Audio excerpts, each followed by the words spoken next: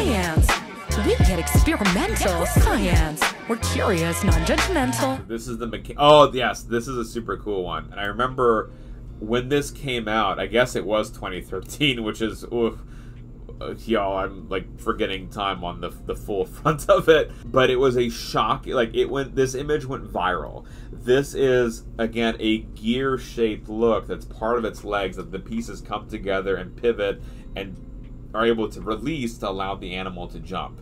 And so that is what we're looking at in this image here, what we're trying to see. Now we are at max magnification, and this is the area that we would need to be looking at. And y'all, I'm going to full disclosure, even if we pump up the gain and try to make everything really visible, I don't think we're going to be able to see it, because that was the first time it was seen was with a scanning electron micrograph. I love this slow motion video. Actually engaging with each other. This part here where you can see again the gears coming to just launch that bug. Are the gears measurably different in hardness and chemistry? That is a great question, Astronomy Show. Unfortunately, so this particular paper is more of a descriptor, and I'll be totally honest with you, I haven't kept up with the lab and its literature to see if they've done a follow-up on it. Given that it's in a plant hopper, my bet is that if there's been any follow-up, it hasn't been on that molecular side that you're asking about. So a lot of these, unfortunately, are difficult. Number one, at the time, there were no genetic tricks that you can do in there, and it would be difficult without any genetic markers to isolate the cell types that you'd be able to identify, so that you can figure out like what is the composition of them, like what are in terms of development are being released at that particular point, like what kind of chitin is it? You know, is it a structurally different chitin that allows for these gears to actually bounce without breaking, right? You could do a stress test on them. So there is a microscopy method, Astronomy Show, called atomic force microscopy, and what you can do is you basically push on the sample, and that's giving you a measurement of force underneath the scope. But I'm not familiar. I don't think that they did anything on this front on that, which is disappointing. But you could, in theory, now do genetic tricks because you'd have CRISPR-Cas9 technology now.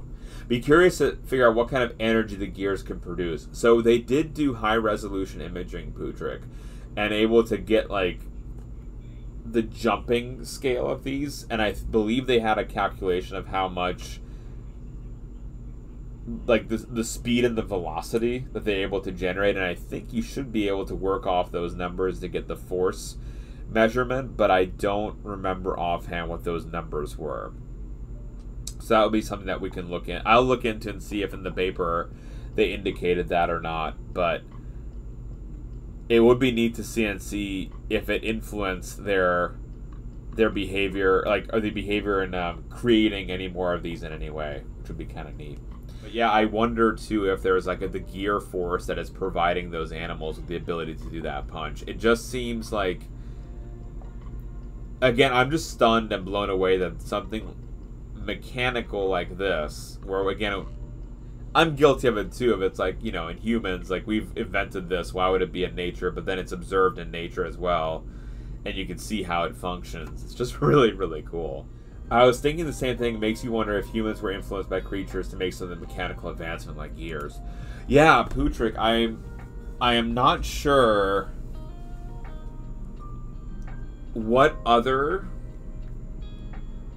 like, visibly that we'd be able to have gears like in what other animals, but it doesn't matter, right? Because there might have been influences in other animals or from other animals that don't exist today. There was also maybe some kind of fossil record of older, more ancient insects that were much bigger that maybe had these parts more visible. So you never know. Like, yeah, how did, and it's always a philosophical question, right? That guy that invented the very first gear, like, what were they thinking? And also, that also, Putrick, is like the first person that used fire, right, to cook food. I always chuckle at that thought. I'd be like, hey, this tastes better now. And like, what was that person first thinking? And I don't know. We kind of just, again, philosophically on that front. Let's continue to see what else we can identify on this. I want to highlight that the best experiment to have done piece is if they got rid of these gears and then they measured the jump force of these animals, right? Because that would have been the best way of truly saying that these are what are affecting the force at which these animals are jumping. That was not done in part because they don't have any genetic tricks for these animals. There's nothing that can be done at this current time, at least that I'm aware of, in terms of genetics to get rid of these gears and then measure the jumping. What they're suggesting, though, is these two components, which are on our sample, if we look at the underbelly, in this region here, it'll be this right here, that synchronizes the legs so that they push at the exact same time and very rapidly. It almost like cocks the legs back and then allows for there to be a lot of force to be pushed as a function of that synchronization. And so they were saying it's approximately 12 miles an hour and you're accelerating in the metric of milliseconds, which is quite remarkable that we have something like that. My ideal experiment, though, would be to mess with the gears. And Gwen says the moment we mess with the gears, they cannot perform well to be able to gather valid data like the halteres and the dipter. They just evolved to have them. So in my mind, Gwen, what we'd be able to do is genetically modify these animals so that leg-wise, everything is still there, but they're just missing these little gears. And that's all with developmental programming. So you'd have to figure out, you'd actually probably have to do single-cell sequencing during the developmental stage, figure out what cell populations are turning into those gears and what genes are being expressed there that make them different from the rest of the surrounding cells. Once you identify that, you can turn off those genes in those particular cell types. You still have the legs that can have like this interaction, you just remove the gears. And so they're not making contact now, but they can still turn.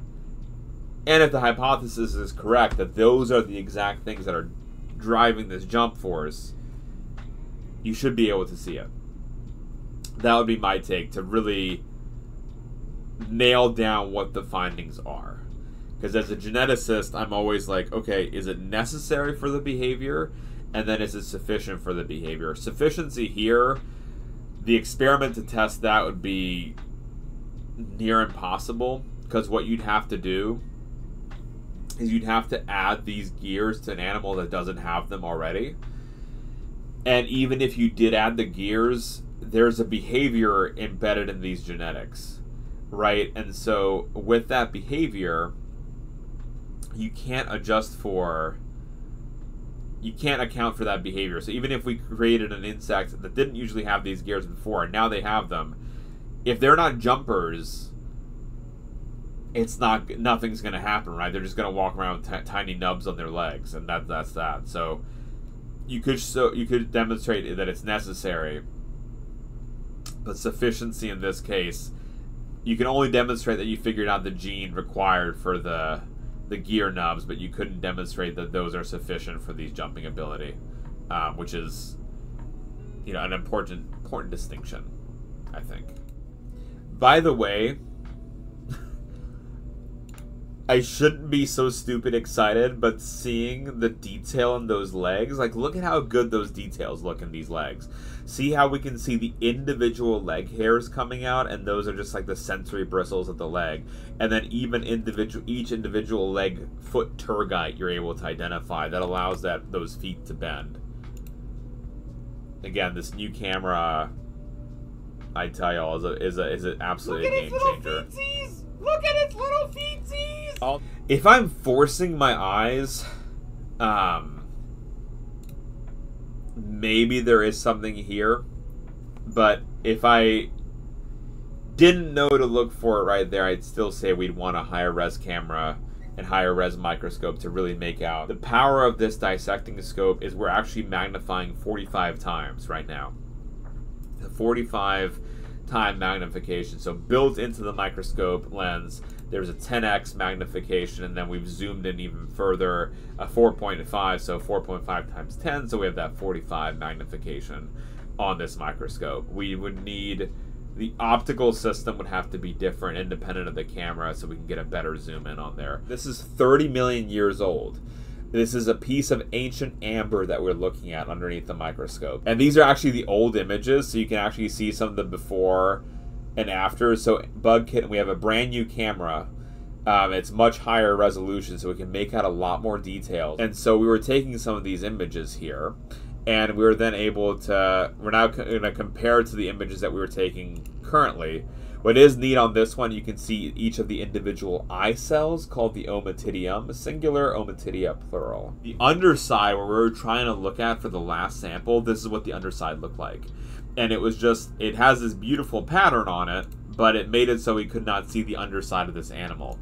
And also, I'm gonna like rag on the old camera, you can see that we're getting a lot of pixelation as we were zoomed in. On this new sample, we're able to see both the ventral and the dorsal side, no problem at all.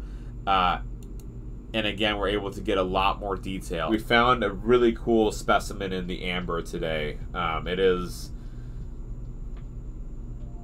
actually I'd say it's one of the best samples so far.